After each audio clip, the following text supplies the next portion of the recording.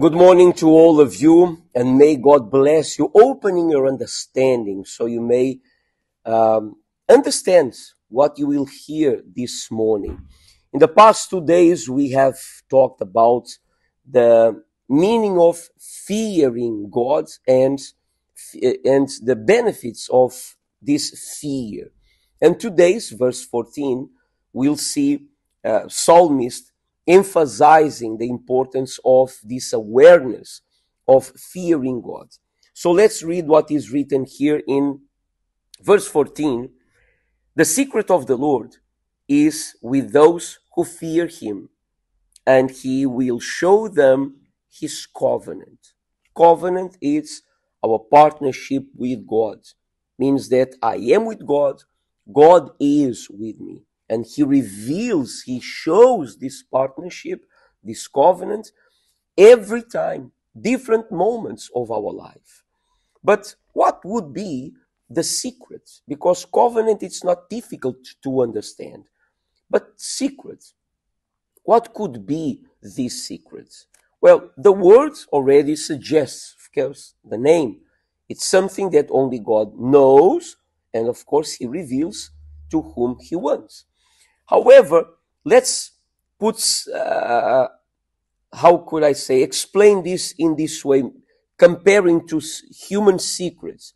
Because when someone tells you a secret, it's not meant you to go and tell to other people, right?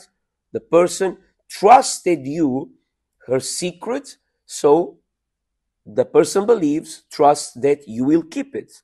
You will not share with other people.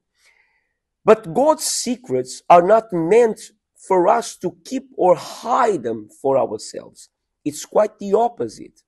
When God reveals his secrets to someone, those who fear him, he wants that person to go and share with others about that secret. Why? Because then those who will know about that secret, they will have the desire as well to be revealed with the same secrets. Unlike humans, sometimes you know that some people, they keep secrets for years. Some of them, they even die, and they take their secrets to the grave. But with God is not like this. So let's now think, what could be God's biggest secret? The secret that he wants all humankind to know about it. Salvation. That's right. Salvation that comes through his Spirit. When someone is baptized with the Holy Spirit, to that person, salvation is revealed. The kingdom, the eternal kingdom of heaven is revealed to that person. And you may see everyone who receives the Holy Spirit, straight away that person have the desire, this deep desire to go and talk about Jesus to other people.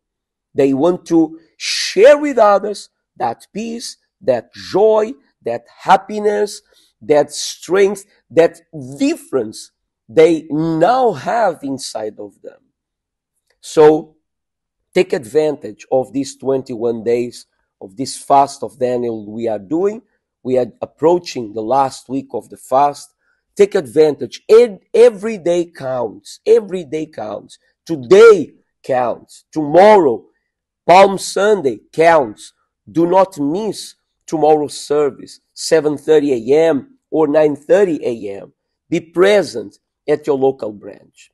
Think about this. God wants to reveal to you his secret, which is salvation that comes through his Spirit. May you have a blessed day. See you tomorrow.